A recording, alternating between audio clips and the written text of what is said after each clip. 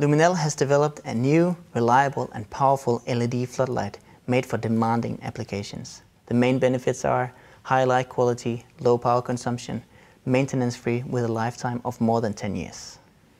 We want to verify the product reliability with extreme accelerated tests, and therefore we contacted Delta. Delta has the facilities to run these tests, and we are very satisfied. These tests will give us confidence in our dialogue with our customers.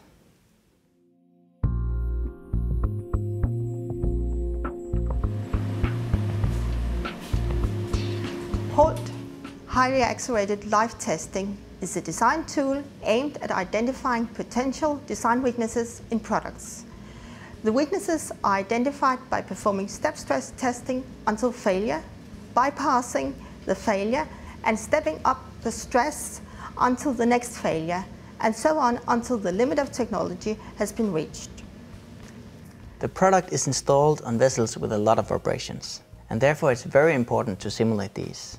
We also supply our products to extreme cold and hot environments, such as the Arctic and Brazil. The applied stress depends on the relevant failure mechanisms of a given product. It could be thermo-mechanical, it could also be humidity, EMC, corrosion, or whatever it takes to produce the relevant failures. The testing is performed at extreme levels in order to identify the weaknesses as fast as possible, even though the test levels are way beyond specification limits. Investigations show that the failures identified during HALT correspond very well with field failures.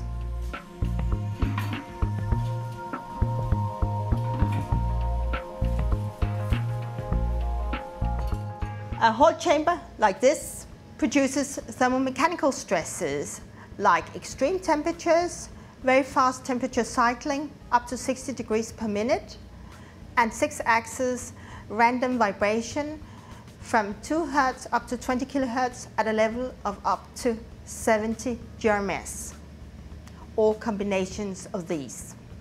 The LED floodlight is going to be exposed to rapid thermo-mechanical HALT consisting of low and high temperature characterization and combined temperature cycling and vibration.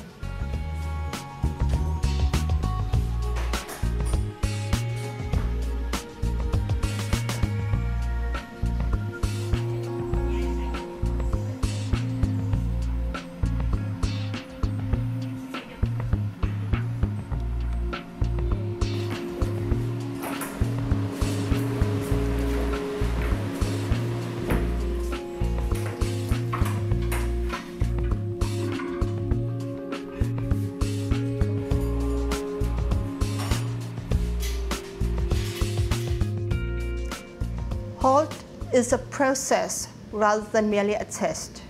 When the root causes of the failures have been investigated and the relevant failures fixed, you have a more reliable product, reduced service and warranty costs, and shorter time to market. We performed rapid HALT with high and low temperature characterization, combined temperature and vibration over a full day. We found the low operating limit to -50 degrees and low destruct limit to -70 degrees. Okay. At -70 degrees, the power supply ceased to start up. Okay. We got to 80 degrees and 70 GRMS. You've designed a simple and very robust product, so we only found one issue.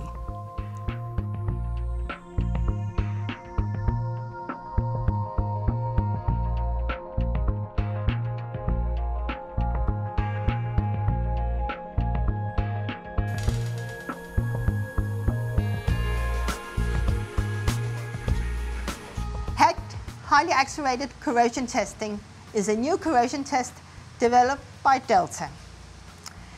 It is based on the HALT philosophy, utilizing high stresses to failure in order to identify potential weaknesses in designs. HACT stress is a combination of increased temperature and humidity, cyclic spraying with cold aerated salt water, and cyclic drying with high airflow, adding oxygen to the corrosion process. This combination has proven to give relevant results in a very short time. It is crucial for Luminell to simulate the corrosive offshore environment, and therefore the HACT test is important. This test will tell us something about our choice of materials and possible corrosion challenges.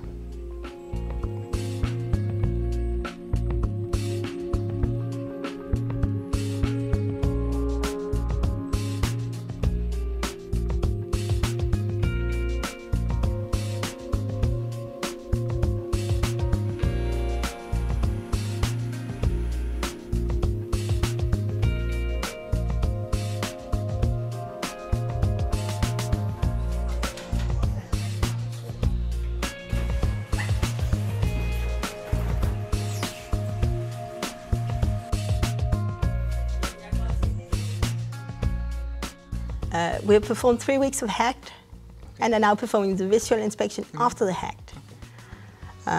There's no water accumulation here. There's only a slight corrosion around the screws here and here, where different types of materials are meeting. And there's not even severe corrosion near the cutout you've made. This implies it's quite a robust product, bearing in mind that we have performed something equivalent of around about 15 years of real-life use in a maritime environment.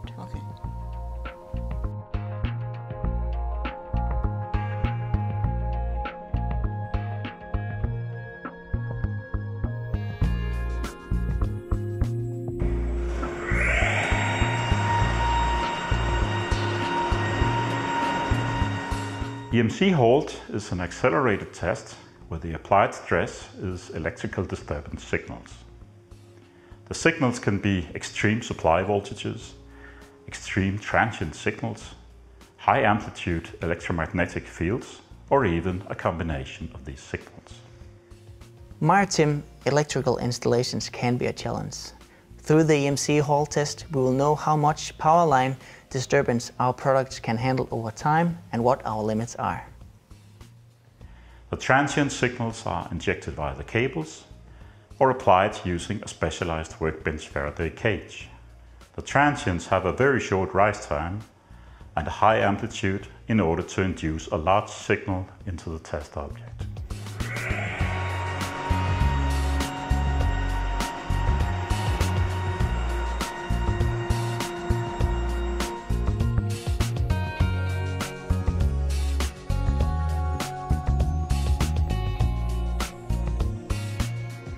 The test object did not respond to the ultra-wideband pulses. No damages were made to the test object. In the test chamber, the electromagnetic field can penetrate into the test object through the front glass, or it can be coupled as a signal picked up by the power cable. The test object responded to the electromagnetic field by showing slight variations in the light intensity at a field strength of about 250 volts per meter. No damages occurred to the test object.